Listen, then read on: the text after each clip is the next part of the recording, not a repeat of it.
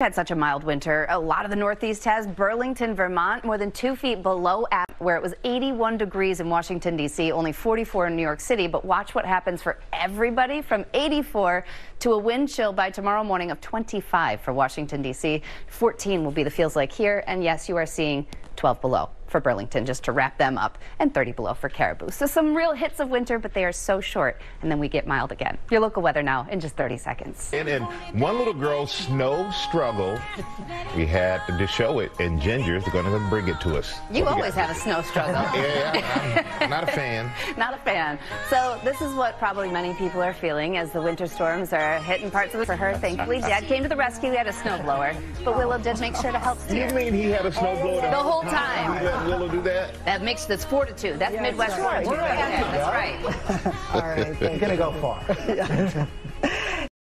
Here on GMA, what a sugar fix does to your skin. From eating sweets to sugar scrubs, what you need to know about all of it.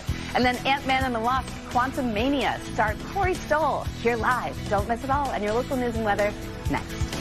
Who've been creating seats at the table for many of your favorite artists. One of the best is the driving force behind The Princess Diaries and Cinderella with Whitney Houston. Our Deborah Roberts sat down with Deborah Martin Chase. Good morning, Deborah. Good morning, Lindsay. Oh, what a game changer. Lindsay, when does she sleep? Two trailblazers sitting shoulder to shoulder. But she's great. Yes, she is. All right, Ginger, we'll send it over to you. Thank you so much. And you know, the images just speak for themselves in Southern California. That's Yucaipa, California, with the palm trees right in the front. And, well, not colder, but wetter conditions come in. Wind is still going to be an issue. You see how that fire hose of moisture is coming even Los Angeles to San Diego tonight through early tomorrow. There are flood watches. You could see mudslides, gusts up to 70. Let's get a check now, a little closer to home. It's out the bag. Yeah, I'm excited.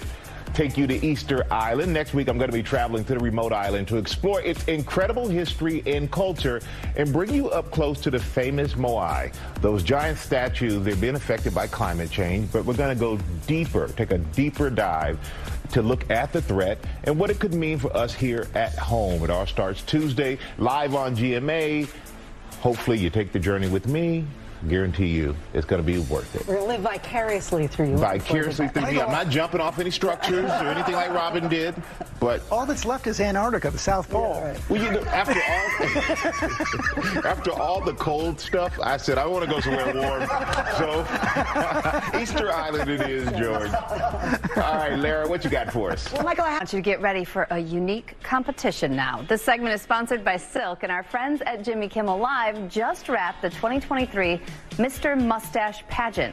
And who could resist? The winner, Jimmy's resident funny man Guillermo, sporting an iconic milk mustache, and he took home the crown.